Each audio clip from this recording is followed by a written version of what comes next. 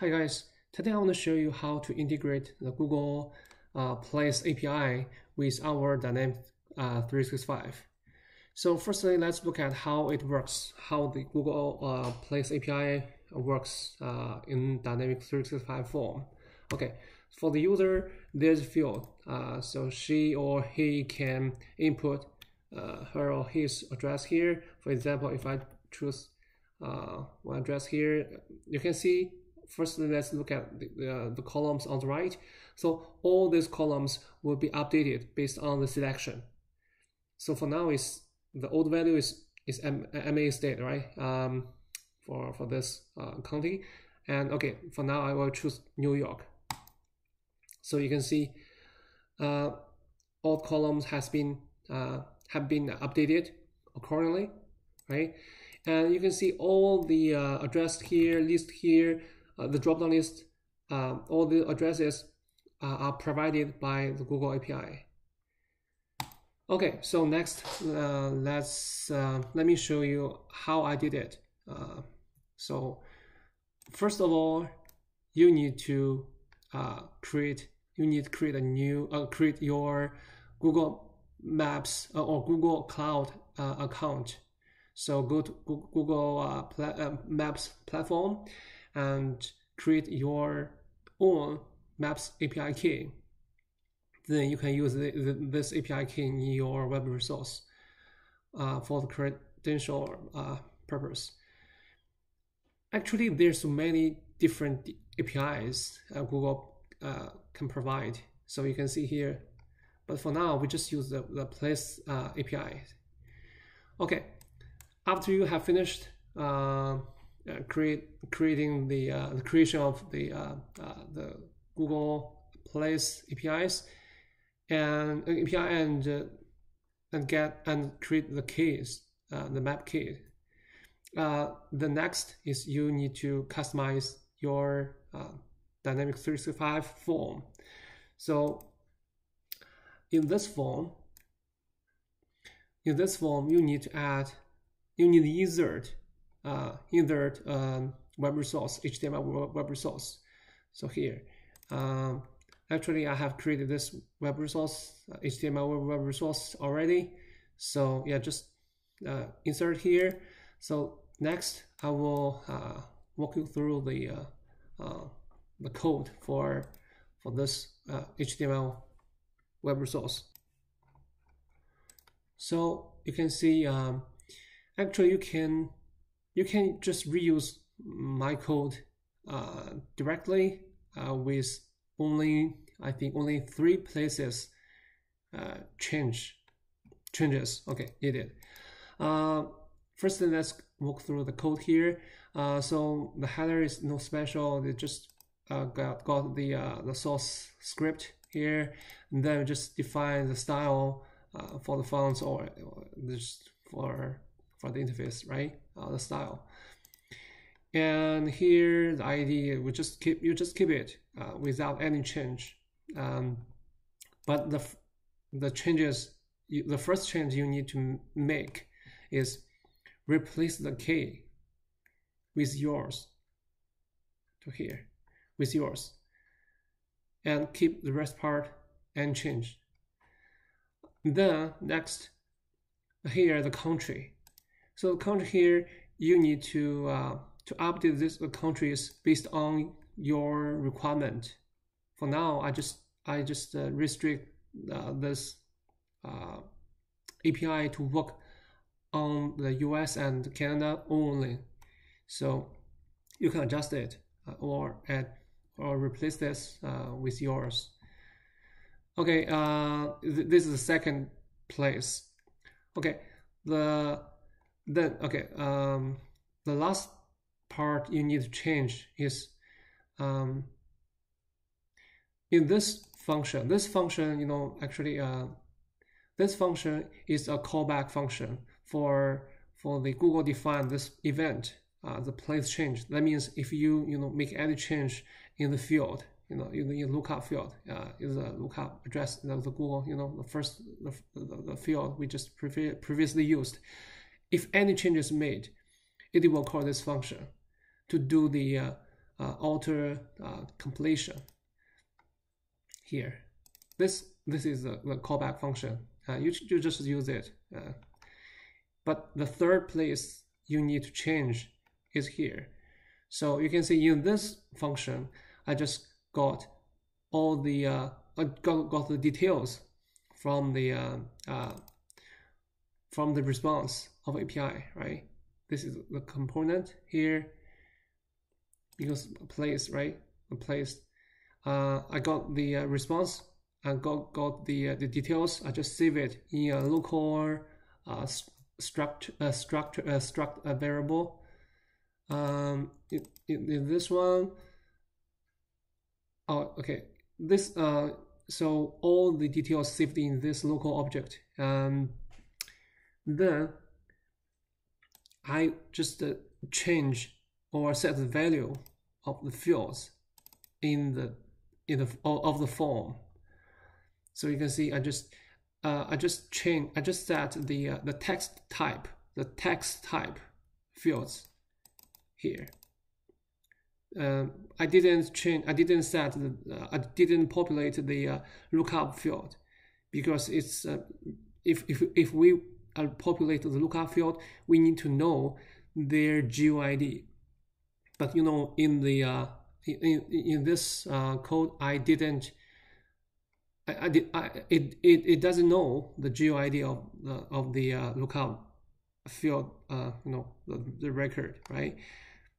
But you know, technically you can do that. You can use the REST API to retrieve the record, you know.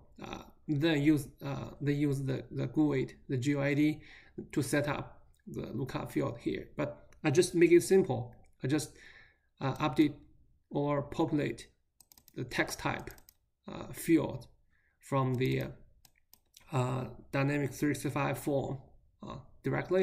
You can see I just got the object here. The details just set the value directly.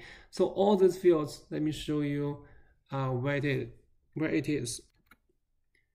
Actually, you can see the fields here. I have many fields on the right. So some fields, you know, the 3 fields are text type, right? But this one, the state, the county and country are lookup field. So how to do that? So let me show you. Actually, I have another fields. For example, the county, country, and state. I have 3 text type fields here. I hide them. So in that HTML web resource, I just populate all these text type fields. Then I will create another JavaScript. This JavaScript is just work on this form directly, not within the the HTML web resource. In that JavaScript, I will populate the 3 lookup fields from there. Okay, later I will show you the code. Okay, so here, so the third place you need to change is change the logical name of this text type fields. The last line is if you use the JavaScript to do the change, to do the field, the change, it will not fire the onChange event. So I need to fire the onChange event to trigger another JavaScript web resource. Okay, this is another JavaScript I use in that form. So in this JavaScript, let's see. So this JavaScript will be triggered by the onChange event. The onChange event is for the 3, the 3 county, country, state, the 3 field onChange event will trigger this function. In this function, so you can see, firstly I get the value, the text value, right? And then I just set the lookup. In the set lookup function, I use FetchXML to get the record based on the condition, based on the name, field name. Because for now we only know the name, we don't know the GUID. So I just use this API to get the GUID. So after I get the GUID, then I will set the county. Actually the set county is a little special or complicated, because in the US the county's name could be duplicated in different states. That means in different states there may be many counties, they have the same name. So if we just provide the county name, that's not enough. So that's why I just create a dedicated function here, just to populate the county field. So I have two conditions here. One is name, the other is state ID. So I think the two conditions can make sure it's what we specified. Okay, so let's go ahead. Then we just input the GUID into this function to populate the county field. So in this field, in this function, we have actually we have populate the state field, lookup field already. See here. Yeah, we just input. You can see the input parameters. The first is the context, right? The second is the entity or the lookup field's entity name. This field is for the condition. The condition we need to retrieve the record based on this field's value. The lookup field name is the logical name of the lookup field in the Dynamics form. The value is this field's value. The entity field ID is a primary key field. So we just the GUID, the GUID is saved in this field. So yeah, this is a public use, is common used function, generic function.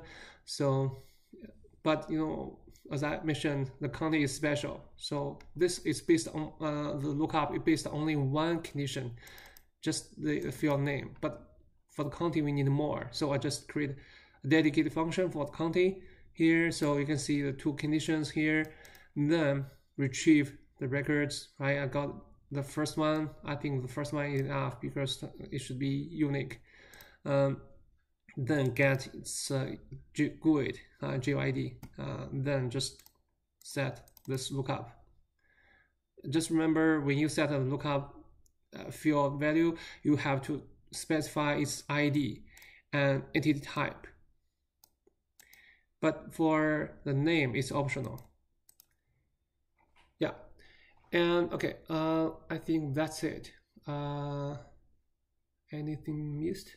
Well, I think that's it. Let's summarize. The first one, so there's several steps you need to make to realize this integration. The first is just register the Google API, right? Then Google Address API. Then just create the two web resource. This web resource is HTML web resource. You just insert it into the form. in this HTML code, there's three places you need to update. The first is the key, right? The second is the country.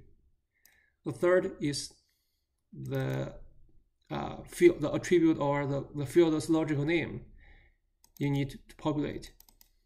So, and in the other JavaScript code, okay, let me show you where it is triggered. So let's go to the form property here. So for example, we just go to the state. You can see state unchanged. It will trigger this JavaScript. The function is populate lookup fields. So that's it. This is the function we will trigger. It's a start point. In this code, I think if you want to make change, you can just change the logical name here. I think you just need to change the logical name. No other places you need to change. Just change the logical name. You can just reuse this code easily. So that's it. Hopefully my sharing today could be useful for you. Okay, thank you.